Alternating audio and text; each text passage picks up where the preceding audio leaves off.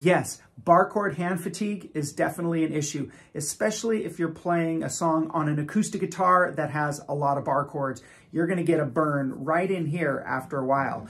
But there is hope. I'm going to tell you what you can do. I learned this trick playing gypsy jazz. So instead of playing your bar chord like this, specifically your E-shaped bar chord, you're going to switch it around and play it like this. What I'm doing here is I'm thumbing the low E string instead of having it barred with my first finger.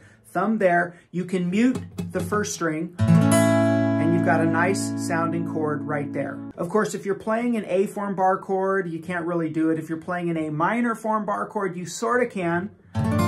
You mute the fifth string right here if you can't reach that thumb around to press both of them. But mainly, as long as whenever you get to the E form bar chord, you flip your hand around like this, you're probably going to be fine. You'll see it'll relieve the tension and your hand will be able to make it through the song.